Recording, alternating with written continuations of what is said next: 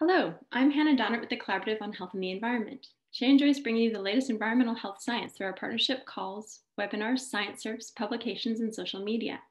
I would like to welcome everyone to today's partnership webinar, which is titled Improving Health Outcomes at the Community Level, Chemical Risk Assessment Methods in Light of Lessons Learned with COVID-19. Our moderator today is Kile Foley, MPH candidate in environmental health at Boston University School of Public Health, and communications analyst at the Office of Technical Assistance in the Massachusetts Executive Office of Energy and Environmental Affairs. We will leave time following the presentation for a brief Q&A session. You may type in questions through the Q&A feature available on the menu bar at the top of your window at any point during the presentation. After the presentations, our moderator will read out questions for our presenters to respond to. We will get to as many comments and questions as we can during the Q&A period. For those of you who called in on the phone, we posted slides to accompany today's webinar on our website. You can download these by going to healthandenvironment.org. Please scroll to the bottom of the page and select today's webinar. On the webinar page is a link to the slides. Tomorrow, we will also send you an email with a link to a survey. Please consider taking a few minutes to fill it out and let us know what you think of our webinar. Everyone on the webinar right now is muted with the exception of our moderator and our speakers. This webinar is scheduled to last for 60 minutes and is being recorded for our call and webinar archive.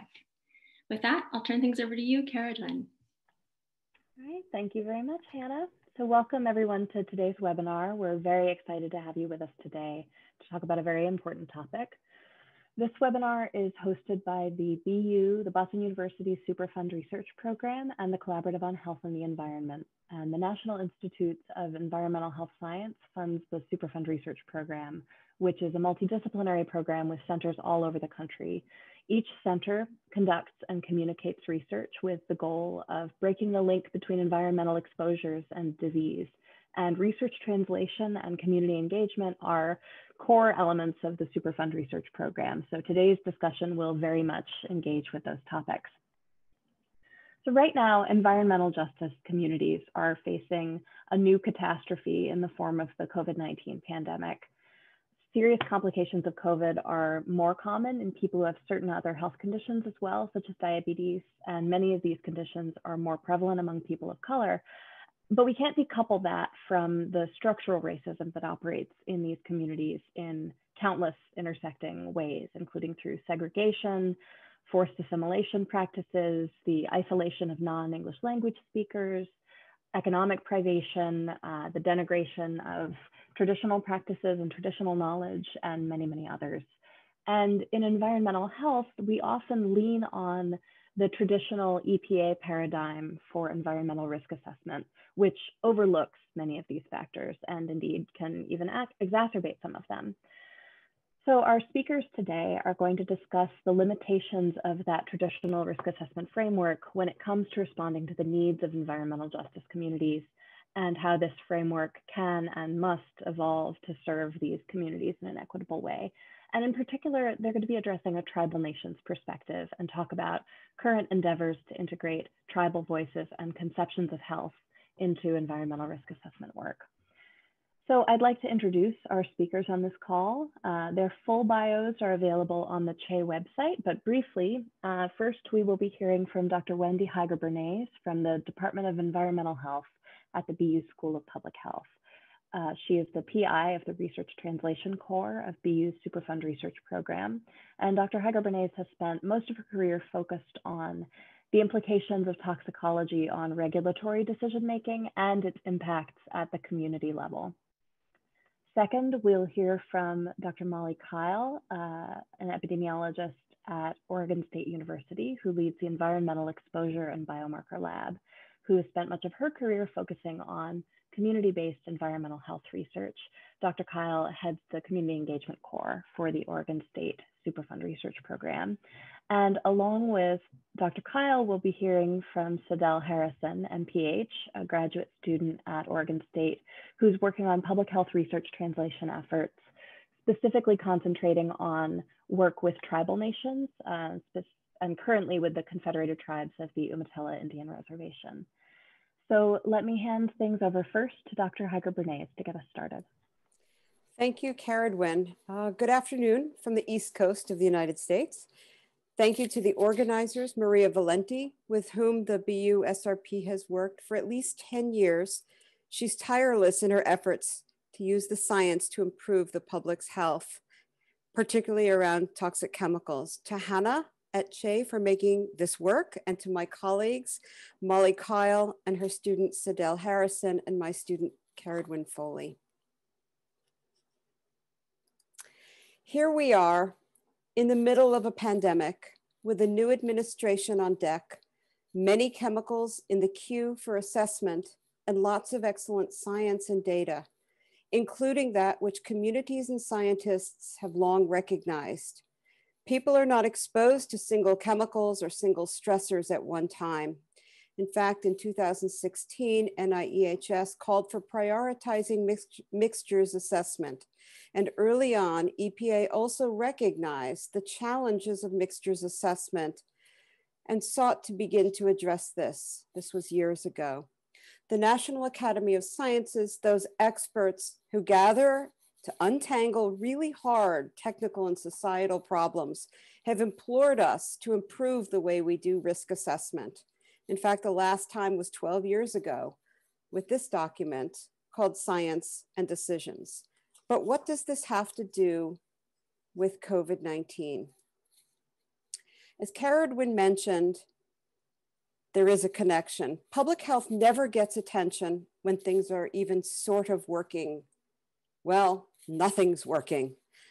COVID-19 has laid bare these facts. The rates of illness, death, heartbreak, and economic disaster have hit marginalized people hardest. We hear about the quote unquote underlying conditions that make people more susceptible to the effects and severity of this virus. For every statistic, there is a person, a family, a community whose lives have been devastated. We in environmental public health know that there has long been well-documented environmental injustices, and COVID has both exacerbated these and shown a spotlight on them. As Caradwyn mentioned, marginalized people have been exposed to toxic chemicals by virtue of where they live and work. For example, the location of our hazardous waste sites, our Superfund sites, industrial sources of chemicals and disposal locations is overwhelmingly located in communities that can't bear these. Let's take a look at the tool that is used to inform decisions about the placement, the allowable levels, and administrative controls on hazardous chemicals in our country. First, happy birthday, EPA. It's 50 years last week. The work that has been done on improving the quality of our air and our water, regulation of pesticides, has significantly improved the health of the many people in this country, but the recognition that many people are not protected from the effects of environmental contamination was the basis for President Clinton's executive order of 1994, requiring environmental justice considerations in all federal actions, including the methods used to evaluate and assess health risks due to toxic chemical exposures. Today, without going into the politics, we have the Environmental Justice 2020 Action Agenda. In practice, this agenda falls short. It isn't leveraging the work of the national academies, the work of communities, nor the work of scientists. Today, we focus on the major tool used to make decisions about communities, their exposures to toxic chemicals, and we make some strong recommendations for improving the tool. Here we are, risk assessment. It is a tool. As I tell my students, it is simply a tool. It provides a framework and an approach that was codified in the early days of EPA. It's useful for making decisions about pollution prevention, which chemicals, for example, should not be in commerce, and administrative controls for those chemicals that are already on our land, in our water, in our food and air. For example, how much of the polychlorinated biphenyl contaminated sediment needs to be removed from New Bedford Harbor, the largest marine Superfund site in the US? The tool is also used to answer questions, for example, about eating fish caught in New Bedford Harbor. In fact, the administrative controls in New Bedford Harbor not only include a fish consumption advisory that was developed using a risk assessment, but also includes a complete ban on fishing in the harbor. So our tool, we start with the hazard assessment right up here. This is where the available scientific data for a chemical or perhaps a group of chemicals is evaluated to document the weight of evidence that there is a link between the negative effects of the chemical on health. Some toxicologists seek to establish the entire mechanism by which the chemical interacts with cellular molecules before considering that there is sufficient evidence to regulate a chemical. This will only result in delaying regulation of that chemical, and that's for another day. For site-specific risk assessments, this is also where the data on the concentrations of the chemical in the water, the fish, the air, et cetera, are compiled, where chemicals of concern are identified. It is those chemicals that get carried through the risk assessment. But let's focus on two other key components, the exposure assessment and the dose response assessment, with an eye towards the accumulated science of the past 30 years and the realities of communities impacted by toxic chemicals. The exposure assessment describes who is exposed and to how much of the chemicals or other stressors. Historically, the risk assessor focused on the most exposed individual, and over time, the assessment procedure moved to assessment of an average population or perhaps an upper percentile of the population who may be exposed to the chemicals. By way of example, consumption of fish caught in New Bedford Harbor. Assumptions were made about who is consuming, how much fish, the frequency with which the fish is consumed, and these values were plugged into the risk assessment to determine how much fish was determined to be safe to consume. But here's the rub. Never was inhalation of PCBs from air around the harbor considered, nor were any other non-New Bedford Harbor exposures to PCBs, for example, from other sources, nor were any other chemical or non-chemical exposures considered. Likewise, the assessment was originally done using assumptions about consumption from national surveys, not from the actual community engaging in these activities, nor the priorities they may place on the activity. Shown here is a link to the most recent EPA guidelines from 2019 for doing the exposure assessment, which includes engaging the community and listening to their health concerns. We have evolved. We have an improved exposure assessment methodology, still needs work, but Molly will discuss that later. The other key element of the risk assessment is the dose response section. This is where the key adverse effects or disease outcomes, whether they be liver disease, immune system suppression, reproductive effects, cancers, neurobehavioral effects, developmental effects, are documented for each individual chemical under assessment. The dose response assessment defines the dose where the effects should not occur. The data used to derive these doses is based almost entirely on toxicological data from animal studies, sprinkling of epidemiological data, and in some cases, some in vitro study data. Key here is that the health effect is determined as a single adverse condition, and it is done so for one chemical or a small mixture of like chemicals at a time. Once the adverse effect is defined, doses are modeled, as you can see here. Doses are modeled from the data, and most commonly, they are then modified with a series of factors, numbers, to account for differences in physiology, typically between rodents and susceptible humans, and that output is called the reference dose. Again, the reference dose is the dose of the chemical to which people can be exposed on a daily basis without expected adverse health outcomes, specifically the outcome defined by that assessment. While the exposure assessment process has been significantly improved since its inception in the early days of EPA, we posit that the dose response assessment, unfortunately, remains back in the day. The dose response metric needs to incorporate the data from epidemiology and from public health science. Data strongly suggests that exposure to toxic substances increases the vulnerability and disease burden. So when a chemical affects the physiology, this can make people more susceptible to other insults. Severity of COVID-19 is greatest in people with underlying disease. This we know, but we don't develop the dose response assessment for anyone but those with no underlying health conditions. We could do this by considering the background, perhaps a clinical vulnerability distribution where we could assume chemical, perhaps additivity to background disease or even the aging process, which gets us to what is health? The health outcome, what is health? Should it continue to be one adverse effect for each chemical in a background of no other exposures or health conditions? We believe we need to consider a more complete definition of health versus adverse outcome. This is a term that ignores the public health and other clinical findings. And finally, the national academies have been clear.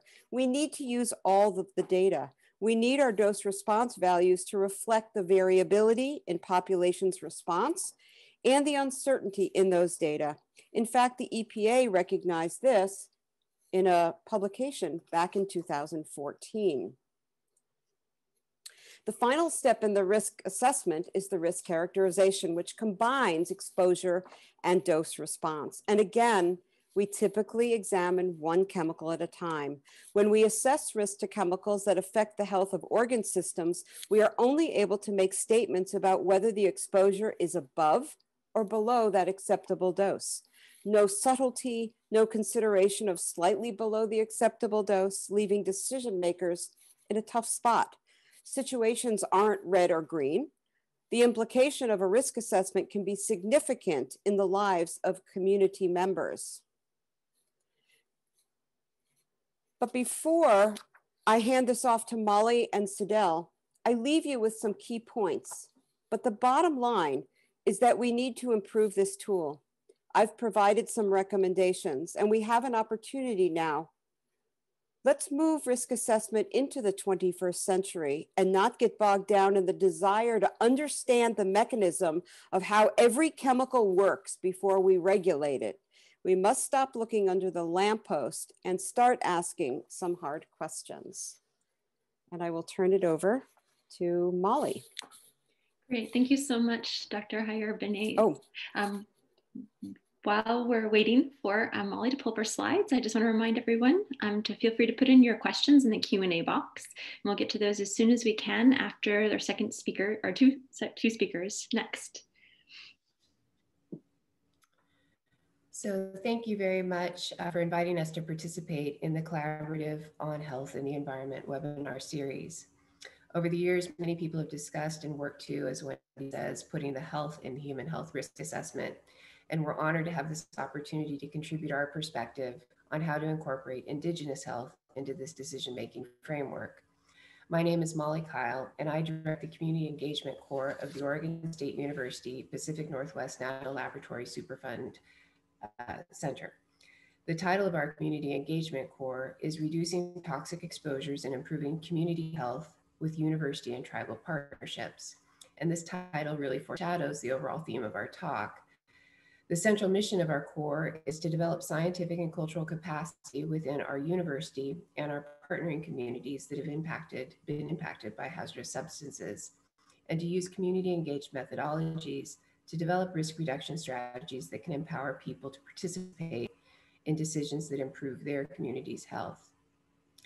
As a brief order of business, I would like to let you all know that our presentation will be shared equally between myself and Sydelle, which is a common Indigenous research practice and illustrates the contributions of each of our expertise. So Sydelle, do you want to introduce yourself? Good morning. Yes. Hi, my name is Sydelle Harrison. I am from the Cayuse, Walla Walla, and Yakima nations in the Pacific Northwest. I'm a third-year doctoral student in health promotion and health behavior here at OSU, and I have worked with Molly in the Superfund research program's community engagement core for going on about 5 years, and I'm very happy to be here. So looking forward to chatting at the end of our presentation. So let me advance the slides here. Our presentation is really kind of divided into 3 parts. Since the theme of this webinar includes lessons learned with COVID-19, which includes an increased national awareness of systemic racial inequalities, we wanted to start by briefly discussing the health and environmental inequities that have been experienced by tribal nations. We'll then move on to discussing chemical risk analysis and risk management methodology, and how it needs to continue to evolve to address Indigenous knowledge and Indigenous health. And then we will end by discussing some steps that can be taken by organizations that can strengthen partnerships between universities and tribal nations and improve the risk assessment process and ultimately improve Indigenous health. Steps that are generalizable to other organizations and community partners.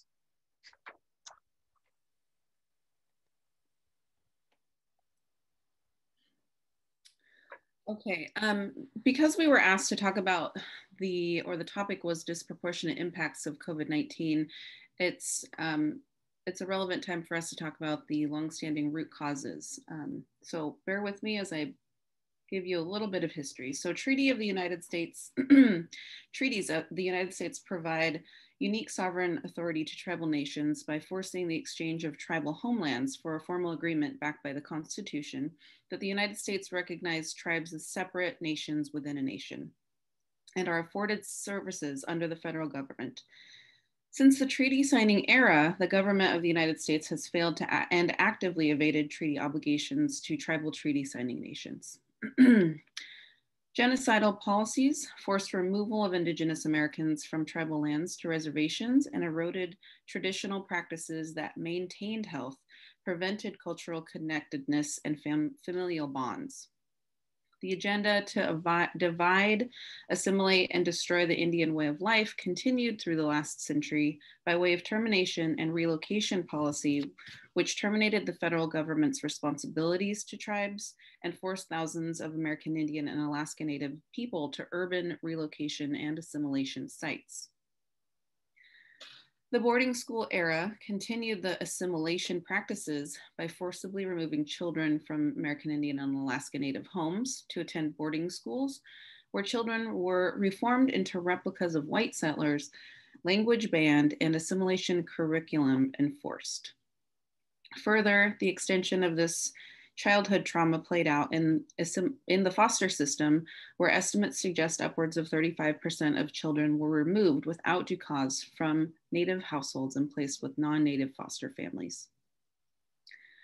Remnants of these policies endure in the socio-environmental division of American Indian populations by arbitrary geopolitical boundaries known as federal Indian reservations.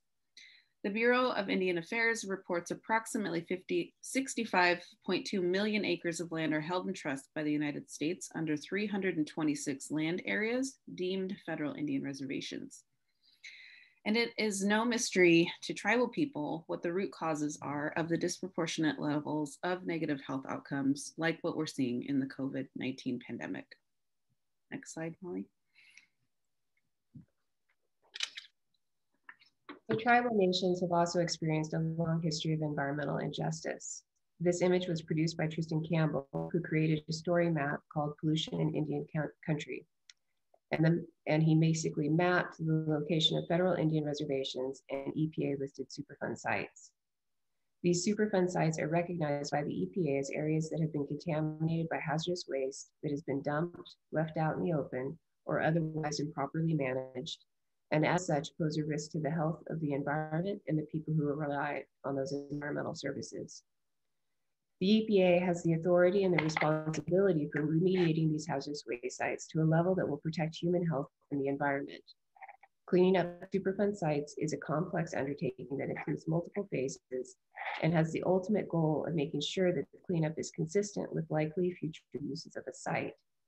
Consideration of reuse of a site can occur at any point in the Superfund cleanup process, from site investigation activities to its ultimate deletion from the national priority list. And the EPA is mandated to work with communities to make sure that the sites or the portions of the sites are used safely. What's important to recognize is that of the 1,344 listed Superfund sites in the contiguous United States, 13% have a federal Indian reservation located within a 10-mile radius. These hazardous waste sites exist within the tribal, usual, and accustomed lands that were negotiated in federal treaties and that tribal members were guaranteed access to and perpetuate to gather their traditional foods, medicines, and natural materials that support their lives and cultural practices. So what you see in this map is that there are 152 federal Indian reservations, which are often comprised of several tribes that have hazardous wastes on their lands. And this number would be greater if you extended this map into Alaska and Hawaii and the territories of the United States, such as Puerto Rico and Guam. Or even if you included other hazardous waste sites, such as the Department of Defense, formerly used defense sites, which includes Hanford, which is a nuclear waste facility where the Manhattan Project happened, which is located on Sydelle's lands. So this is really an underestimate of the tribal populations that are at risk. Furthermore, biological monitoring studies often report that Native Americans and Alaskan Natives have higher body burdens of toxic chemicals compared to their non-Native contemporaries. All of this is illustrating the disproportionate impact of toxic chemicals on tribal communities. And it's important to recognize that each of these tribal nations is unique with their own culture and their own relationship to their lands, and that they're also sovereign nations, meaning that each tribe will govern their own affairs, they will have their own agencies and promote tribal culture and well-being. And as sovereign nations, they will maintain a government-to-government relationship with the EPA and other institutions.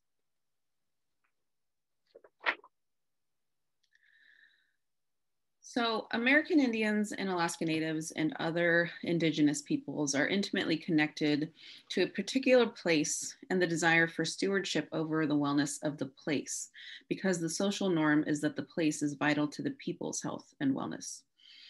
This is a common understanding in public health. For example, the social ecological model highlights 5 levels of socio-environmental influence on health: the intrapersonal, interpersonal, community, organizational, and policy. Where Native values and beliefs acknowledge different or non-Indigenous or Western science value systems, they can maneuver between systems. The more rigid Western science system cannot or will not. For Natives, traditional knowledge systems in Western science are different, but equally true and valuable in context. The flexibility is vital to communities and cultures engulfed by the unrelenting forces of dominant cultures. Resurgence among Indigenous groups of North American Indians and Alaska Natives to a post-colonial return to Indigenous culture or cultural orientation and practice using established points of culture serves as the most promising avenue for addressing health disparities internally and improving lives of Indigenous populations. And I've just shown here a very personal depiction of our Plateau tribe's seasonal rounds. So you can see the months on the outside and how the interworkings, our traditional knowledge is tied to the food that we eat. And the plate in the background is how we honor our food at our traditional ceremonies inside our longhouse. And you can see that that coincides pretty well with the circle. So that's how the food is served. That's how it's honored in order. And order is very important. So connection to the land and health of the land that provides those foods in order is very important. And that is sort of the intra and interpersonal level where you look on the left side. And that's just an example of the First Foods Upland vision, where this has carried up into policy within our tribe for the vision to ensure healthy, resilient, and dynamic upland ecosystems capable of providing first foods that sustain the continuity of the tribe's culture. So that's just an example. Next slide, Molly. So moving into the second part of our presentation, we want to discuss the evolution of chemical risk analysis and risk management methodology through a more Indigenous lens. So Wendy outlined the risk assessment process that's used by federal agencies, which is what you can see here as well. And it really does provide a framework for incorporating toxicology into environmental decision-making. Historically, the Red Book risk assessment framework put a firewall between the risk assessment process and the risk management decision-making, which includes those engineering and administrative remedies that are designed to reduce exposure to the identified chemical hazards. And the idea being that these remedies would reduce people's exposures to toxic chemicals in the air, water, soil, and food, and subsequently reduce the associated cancer and non-cancer health risks proportionally. But what I want to point out is that this firewall between risk assessment and risk management. And while the original reasoning for this separation was that it would preserve the scientific impartiality of the risk analysis by separating it from the economic realities of the decision-making that would need to be made to manage the risks that were identified, this separation really kind of had an unintended effect of excluding stakeholders, such as tribal nations, who could help to identify hazards, develop priorities, and guide the selection of remedies that would help to return these sites to productive uses, which is the ultimate goal of the Superfund cleanup process. And as for tribes, the productive uses of these sites are the ability to use these areas as their traditional customs dictate, namely for gathering food, natural materials, medicines, and their cultural practices. As the field of risk assessment advanced with that silver book that Wendy mentioned, and it came along, this firewall began to break down between the risk assessment and the risk management process.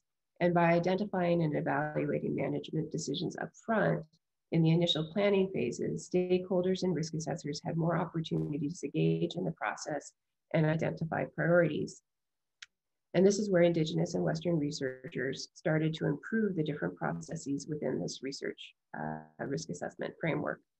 You had a development of tribal exposure factors that reflected intake rates of the tribal people based on their activity and dietary patterns.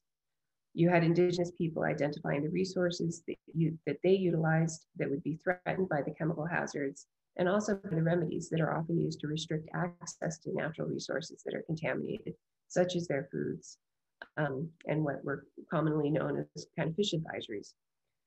However, this process does not have a clear roadmap for how Indigenous health is incorporated into the dose response component. And this is the point that I think Wendy was trying to make. Health is more than just the absence of disease processes, especially when you're considering Indigenous health. And so more attention really does need to be made to this dose response process that's within the framework.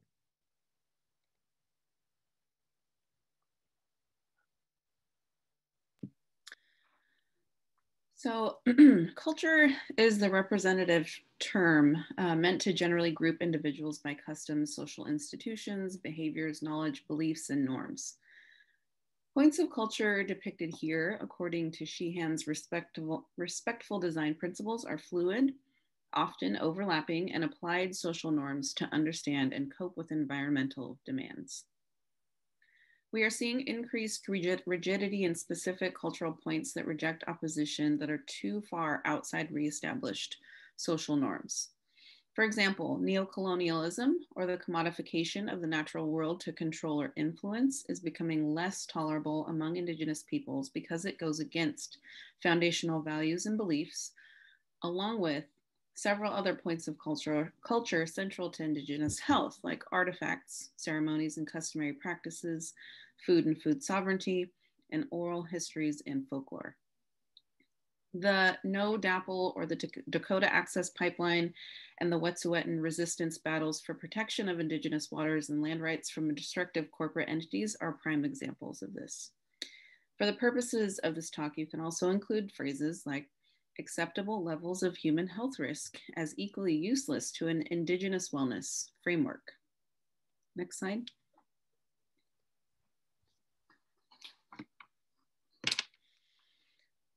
Some projects that I have personal experience with that exemplify the unequal understanding of culture and wellness are those of White Bluff's plutonium vaults and the 100K reactor area. After the War Department took over the Hanford site in the 1940s, all inhabitants were given 30 days to remove themselves from the 524 square mile area. Tribes were only allowed back in over 15 years later to mark their ancestral grave sites and would not again be able to access important traditional sites until the 1980s. Assumptions made on behalf of tribes postponed scheduling and planning remedial actions for sensitive tribal sites to the end of the River Corridor contract under which I was employed. As a tribal member, I was able to extend my knowledge of traditional practices into the consultation process. Through equitable communication, my company was able to move these projects to the forefront and move toward a more collaborative planning for remediation and to restore these areas for optimal use. It was my great pleasure to see the 100K characterization project through with minimal damage to the burial site, and to escort a tribal group to Gable Mountain traditional cultural property in 2013. And that hadn't happened since the 80s. There's another group of Yakima Nation youth visiting the Gable Mountain in the past couple of years, which is the picture provided here below. Next slide. So really kind of the question is, where do we go from here? And this is something that we think about, and many of the people on this call are probably thinking about, because there is a need to reconcile the systematic issues that contribute to the environmental injustices experienced by Indigenous people, and that is kind of codified in this risk assessment approach. And I really wish we had a good answer. But I believe that we can point to steps that we can take us further in the right direction, including what Wendy mentioned, which is thinking about underlying susceptibility of population level health, and specifically whose health we're talking about when we're assessing the toxicological endpoints. But I also think that it requires taking a systems approach towards Indigenous health that includes 3 dimensions, namely the ecological, the human, and the cultural. So we've adapted, and in fact, kind of adopted, this multiple dimension framework that was first proposed by Barbara Harper, Anna Harding, and Stuart Harris, who were the first PIs of the Oregon State Superfund Community Engagement Corps, and have since retired or moved on to different chapters in their lives. They created the traditional substances exposure scenarios and risk assessment guidance that would be used by risk assessors to create more inclusive models of Indigenous people. They established intake rates for media and diet that would represent the activities and diets of the Cayuse, Umatilla, and Walla Walla of the Upper Columbia River Plateau. They blended anthropological methodology and exposure science to create reproducible and defensible data for these tribal exposure scenarios that have greater intake rates and values for different media and foods that result from traditional practices, such as the gathering and consuming of more wild food. And subsequently, the use of these tribal exposure scenarios yield a more conservative health risk estimate, which would require a more stringent cleanup process. So as this methodology has been adapted and evolved, other regions and other tribes have also used this type of tribal exposure scenario. So I think this is just a very useful and a practical extension of that Red Book, Silver Book framework. But there's also an opportunity to extend this framework further and incorporate aspects of environmental impact assessments and cultural resource reviews. These methodologies exist in anthropology and in natural resource departments, and they're used by federal agencies and tribes.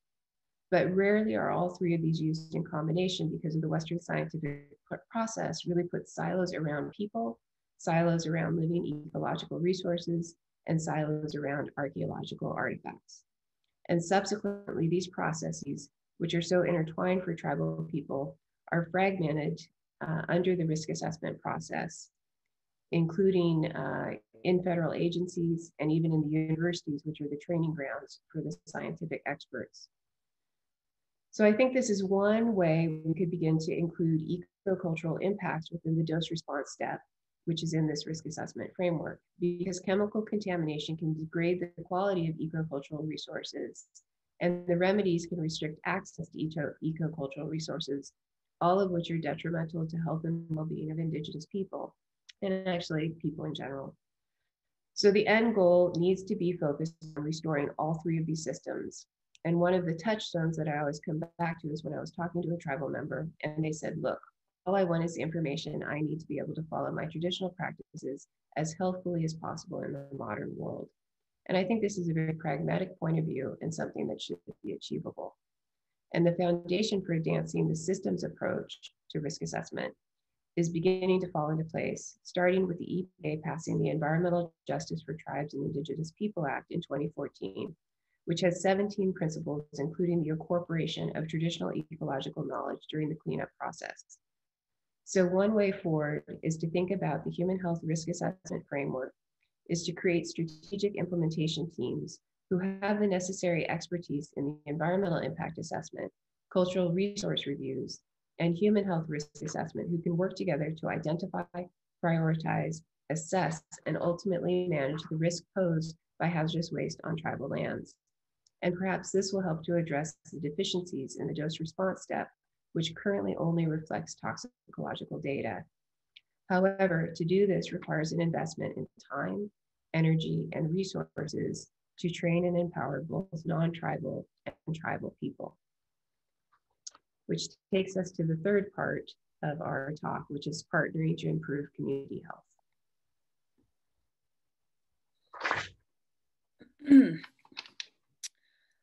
So cultural competency is really on relationships, building relationships and trust.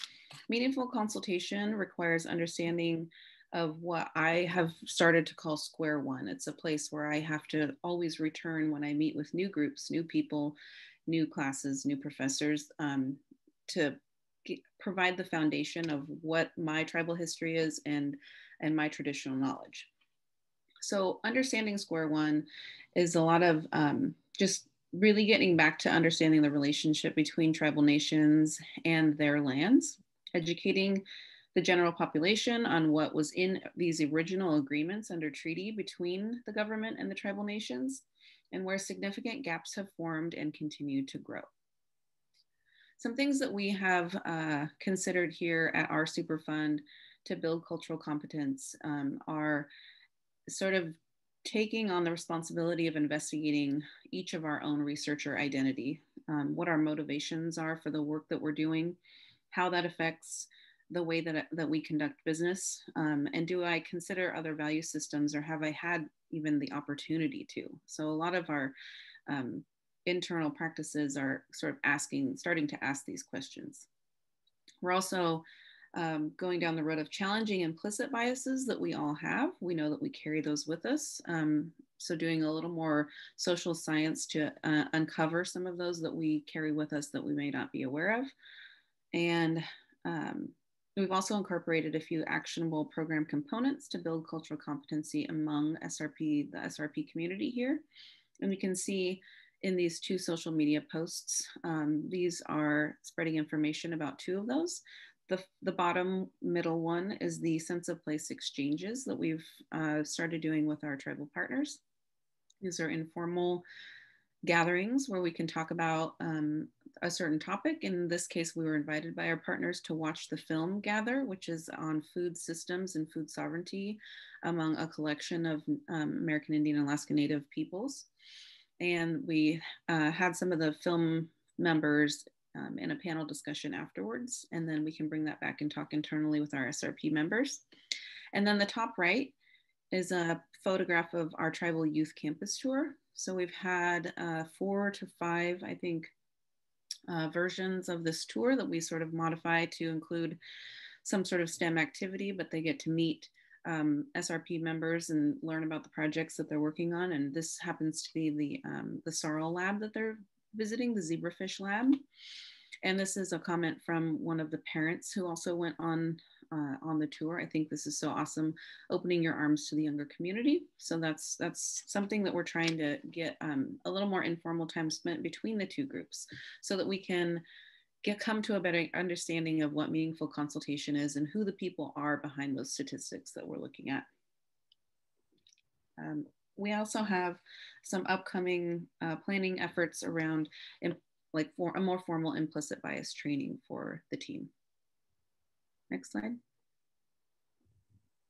So it's also important to empower communities and partnerships. And as a university professor, I am kind of biased when I think about it in my perch from academia.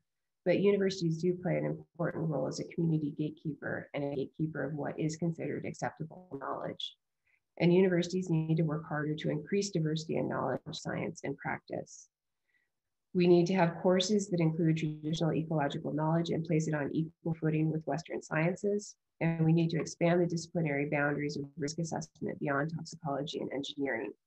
This means having faculty and departments that prioritize these investments, and it means having more Native American, Alaskan Natives, and Native Hawaiians in the faculty. Yet these groups have the lowest enrollment in four-year universities, and so this is another investment that we need to prioritize if we really want to move the needle on health disparities and environmental justice. We also need to increase awareness of best practices for partnering with tribal nations, and universities need to have knowledge of tribal governance structures in order to establish memorandums of understanding and put those in place in such a way that they respect tribal sovereignty and a tribe's right to restrict access to information that they deem sensitive. There has been a long history of unethical and exploitative science done to tribal people, and we need to reconcile this moving forward and build trust. And a good way to build trust is to upend the historical power dynamic. But this can be new territory for organizations, and some people can be scared to give up their positions of power, but you have to realize that you're not giving up, you're actually just sharing it. So some steps in the right direction are training administrators within organizations to create MOUs with tribal nations, and that each research project or study with a tribal nation has a data sharing agreement in place before it starts that spells out the boundaries of the agreement. And a key component of these types of data sharing agreements is that the tribes will own the data that is generated in the study, and they will decide how it gets shared. So this clause actually throws many university legal departments and many PIs for a loop because of feelings about data ownership. But data sharing agreements work, and they do build trust. You just need to walk your legal department through the process because it does go against many of the established norms in academia, which also means that universities need to reward interdisciplinary and interorganizational collaborations with tribal nations. It also means having tribal community advisory boards who can guide you through the necessary government-to-government relationships, because each tribe is its own entity and it can be confusing to the outsider. Which gets to the most important thing that all agencies need to work on, which is to increase representation for communities of color in our university systems, in our government structures, and break down disciplinary silos.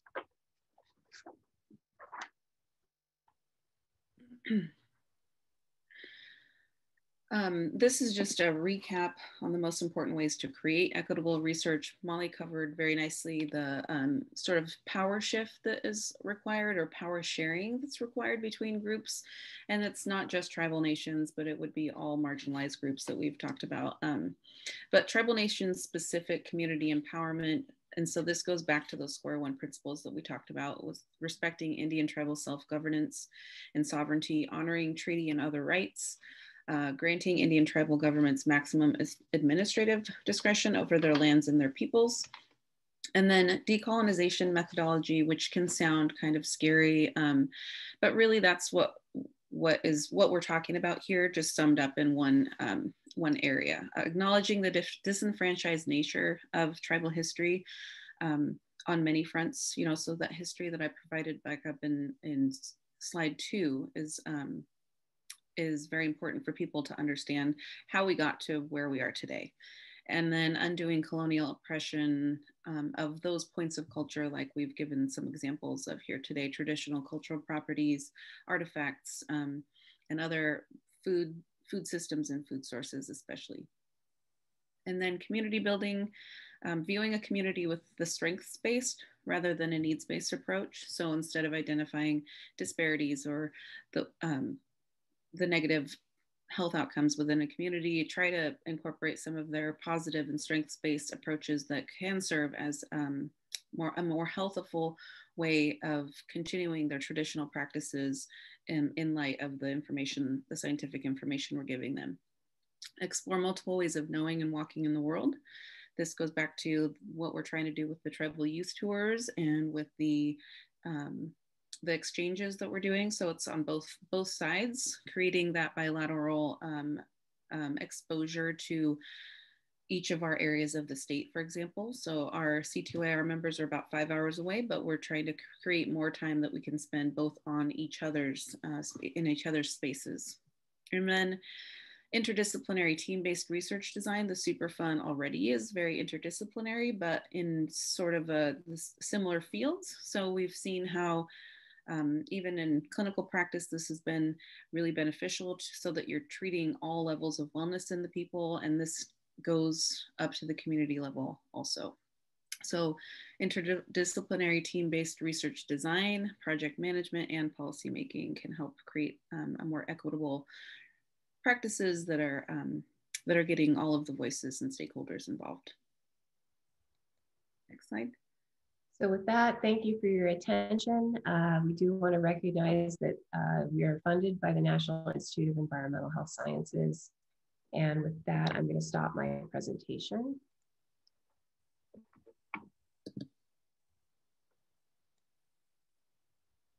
Great, we'll be jumping into the Q&A. I'm going to wait for Kara to take over here and remind everybody, feel free to put in your questions in the Q&A feature on Zoom. And we look forward to answering some of those. Yeah, sure. So we had a question from someone who has been involved in cleanups, I believe as a community member under CHE-BUSRP, Safe Drinking Water Act. And I think maybe the way I'll frame this question for our panelists is for community members who are concerned about contamination in their areas and they are invested in pursuing those concerns, what are some ways that those community members can get involved, given that, as you've pointed out, academia and federal regulatory structures are not always easy to navigate for community members? All right, I'll start. I see this is sort of in our backyard, so I'll start from there. You know, and I think putting this into the perspective perhaps that was raised by both Molly and Sydelle, which are these silos, right? Because right here we have a Superfund cleanup at a military base, and what we're looking at are a series of contaminants, and you raise contaminants of emerging concern, right? Which is a different suite of contaminants and is typically addressed under Superfund.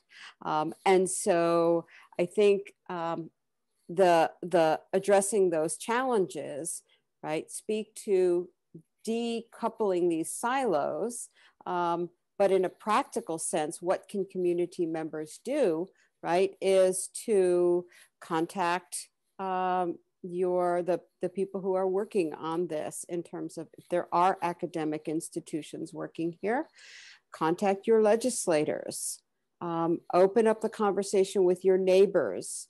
The more people that are available to have this conversation and open it up in the public, the more, I would say, the more visibility that you potentially have. The challenge, of course, is we are looking at a very sort of ingrained process or a very long established process, and the community members with whom we work know that this is a significant challenge. So I would suggest also reaching out to other community members, communities, leads who have experienced similar struggles and opening dialogue there, because it's a real heavy slog.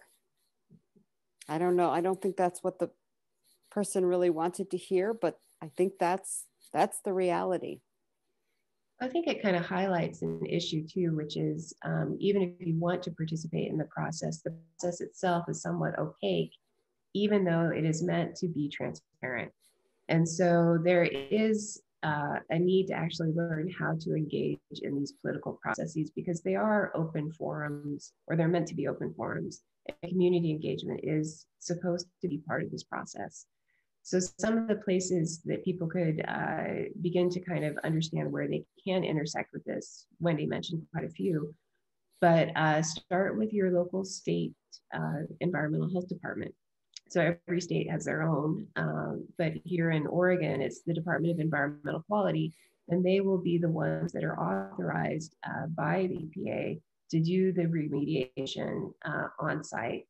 For tribes, they're supposed to be tribal liaisons, but for community groups, kind of learning who that is, what department it is, and working your way up through your state environmental health quality department is one way to at least learn where those conversations are happening and start to kind of get engaged. But it really does require a lot of grassroots efforts to make the process simple, unfortunately.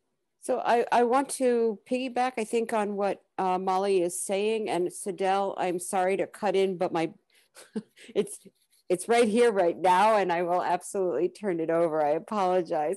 One thing is that we need to also be careful about jumping in and demanding, for example, a health study, because there are pitfalls. And I want to point out that actually our BU Superfund program, actually Madeline Scammell and Greg Howard had developed a community guide to health studies.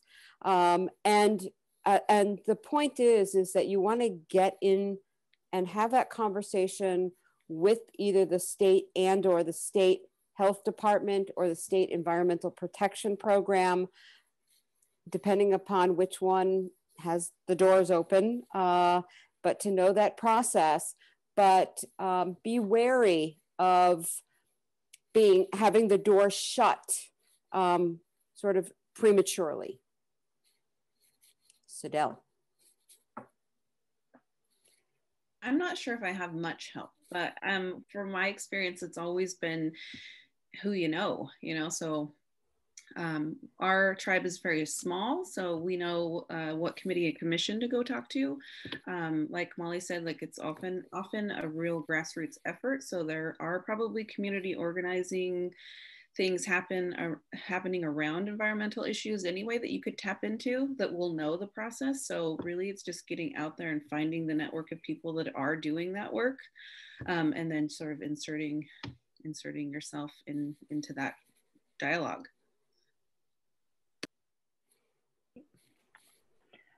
We have another question in the Q&A asking about regulatory requirements and the limitations on regulatory agencies imposed by some of those requirements or their absence. And the question asker wants to know whether the panelists see any possibilities for stakeholders to influence how regulations are written to enable this kind of systems approach and enable more explicit environmental justice considerations. I have thoughts on this as well, but I'm very curious to hear about the panelists.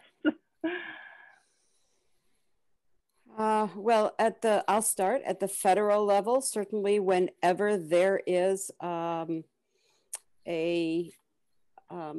regulation or a change, it will be posted in the Federal Register. There is opportunity absolutely to comment on that regulation or that change.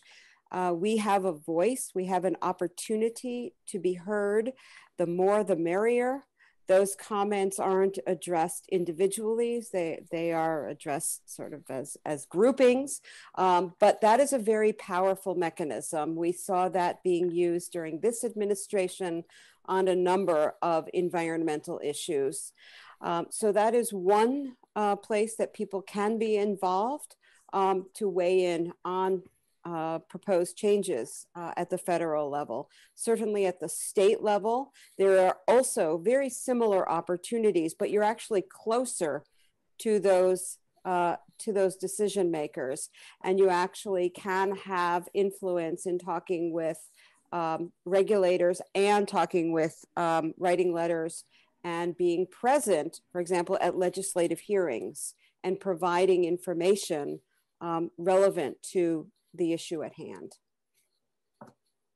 Yeah, I agree with Wendy. You have to get involved with the process, and sometimes it's easier to get involved at local levels. And there's a lot of regulation that happens at the state level that includes civilians, so non-government agents in rulemaking process.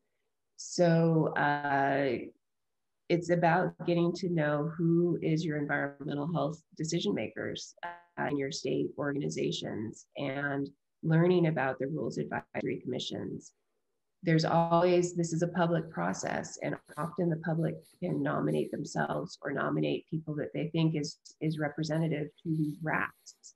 And this is one way where you can get in on the ground floor of rulemaking. That happens quite a bit here in Oregon. And I think as does here in Massachusetts, right?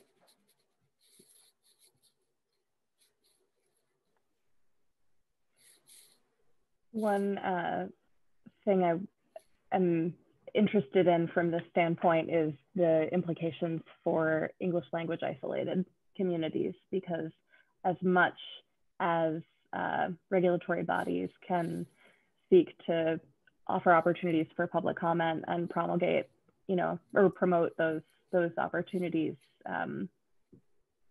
there are, I think, a lot of missed opportunities to involve populations that traditionally are often excluded from those processes. I'm hoping that that's one of the things that will be changing. Like with COVID, with the protests for racial justice, organizations are starting to examine some of their systematic processes and thinking about how to be more inclusive. I think we're right on that knife edge. So I think the question will be, what step agencies take. And I think that's going to depend on where the people push them. So keep pushing them to be inclusive, to include diverse voices, to recognize that some of the most impacted people, at least for hazardous waste sites, are marginalized communities, and to actually reach out into those communities to form new partnerships so that they're not just kind of sitting in their own echo chambers of the people, the roster of the tried and true voices that they know will show up to these committees. It is about kind of taking a risk on both sides and trying to engage communities that are impacted, because they do have the deep local knowledge, but they've also been marginalized. So it's really about trying to recreate and rebalance the power dynamics. So we're at the top of the hour, actually. I'm just realizing a couple minutes passed. So I want to just share contact information for our speakers today. For any additional questions or concerns or follow-ups, we are very, very grateful to our speakers for sharing their expertise today, and want to provide you with their contact information here, as well as more information about their work. And I believe Hannah had some wrap-up logistical notes. Yeah, great. Thank you so much, Kara-Joyn. We are approaching the end of our webinar today. A video recording of this webinar will be available on CHE website soon. Tomorrow, you'll receive an email containing a link to the recording, as well as the survey that I mentioned. Please take a few minutes to complete the survey so that we can tailor future webinars to your interests. CHE's Next Generation Chemicals Series webinar will take place this Thursday, December 10th, and is titled, How Chemicals and Air Pollution Are Harming Fertility, Latest Evidence and What We Can Do. You can RSVP through CHE's website at healthandenvironment.org. If you are new to CHE and would like to stay updated about upcoming events or more, please sign up to receive our newsletter by selecting the Join Us tab at the top of any page on our website. Additionally, if you appreciate these CHE partnership webinars bringing you the latest environmental health research for free, we encourage you to support CHE's ongoing work by making a tax-deductible donation via our secure website. Again, our website is healthandenvironment.org. With that, I would like to thank our speakers, Dr. Wendy Heiger-Bernays, Dr. Molly Kile, and Dr. Sydelle Harris for taking the time to present today, and to Kara-Joyn for her excellent moderation. Thank you so much for joining us. Stay well and healthy, and have a good day.